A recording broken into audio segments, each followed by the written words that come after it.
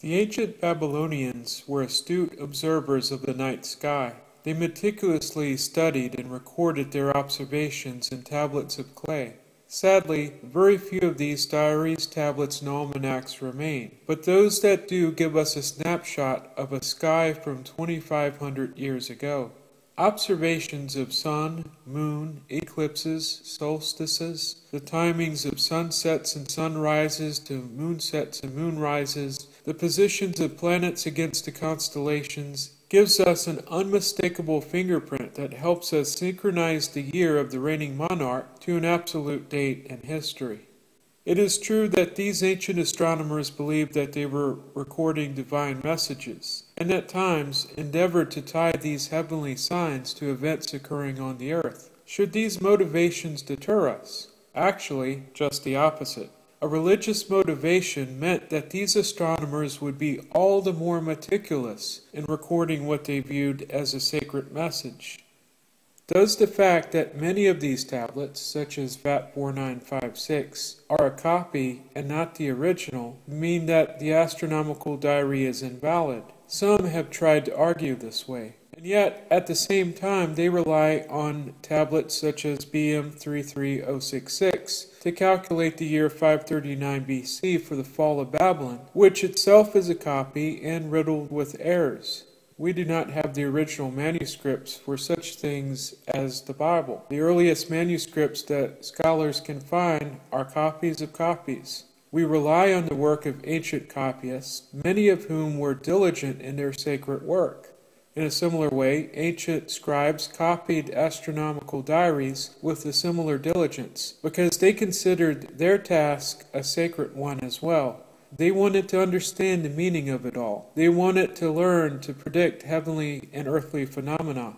Therefore, this motivation would make them strive for accurate transmission from source to copy.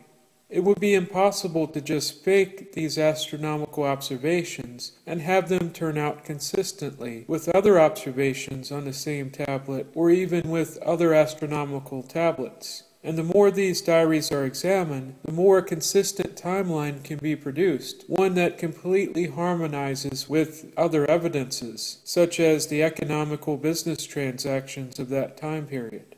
One of the foremost astronomical diaries for the Neo-Babylonian period is VAT 4956. It contains dozens of observations dated to Nebuchadnezzar's 37th year. We know that Jerusalem was destroyed in Nebuchadnezzar's 18th regnal year. Therefore, by determining his 37th year, we can determine his 18th. For instance, if VAT 4956 points to 568 BC as the 37th year, then the 18th year would be 587 BC. If it matches 588 BC, then the 18th year would be 607. One of the greatest strengths of this tablet is the planetary observations. Keep in mind that each of the 5 visible planets revolve about the Sun at different times. Saturn every 29.5 years, Jupiter roughly every 12 years, Mars every 687 days, Venus every 224 days, and Mercury every 87 days. The combination of planetary observations on VAT 4956 cannot occur again for many thousands of years. To what year do these combination of observations point? They can point only to 568 as Nebuchadnezzar's 37th year, and to no other date in recorded history. Even supporters of 607 have been forced to acknowledge that modern chronologers point out that such a combination of astronomical positions would not be duplicated again in thousands of years. And this might seem like incontrovertible evidence. Despite this admission, decades later, 607 supporters tried to argue that the planetary observations could be dismissed wholesale by saying that on VAT 4956 that some of the names of the planets and their positions are unclear, and because of this, the planetary observations are open to speculation and to several different interpretations. What citation is used to support this? It is the book Mesopotamian Planetary Astrology by David Brown, pages 53 through 57. However, when you read those pages in David Brown's book, what does it say? In talking about planetary names on Astronomical Diaries in general, he mentions what he calls A names for planets, which are clear and unmistakably belong to only one planet. And he highlights what he calls B names, C names, and D names, which are ambiguous and can refer to several planets, depending on the circumstances. However, David Brown shows that VAT 4956 only uses A-list names, planetary names which are clear and distinct. The citation of David Brown does not support the idea that the names are unclear. That, at best, is a mistake, and at worst, disingenuous.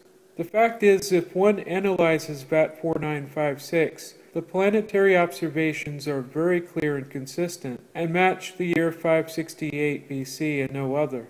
It could be hard to build a consistent picture for 568 BC if these observations were that ambiguous. A consistent picture emerges from this diary that matches no other year. This is an inconvenient truth for those who believe that the 37th year is 588 BC, because the planetary positions for 588 BC do not match the positions found in VAT 4956 in the least. But even without these planetary observations, VAT 4956 contains a group of observations called the lunar threes, the time from sunrise to moonset, sunset to moonset, moonrise to sunrise. The best match for these lunar three observations is the year 568 BC. When one tries to compare these lunar threes to 588 BC, either in the standard calendar for that year or a proposed counterfeit calendar starting a month later, some lunar threes could not be measured for several dates in 588 BC at all, and for the dates that could be measured, overall 568 BC matches twice as close as the conventional 588 calendar, and 4 times as close as the counterfeit calendar proposed. The Babylonian measurement of a lunar three might not have been as precise as tools we have in modern times, but they were good enough.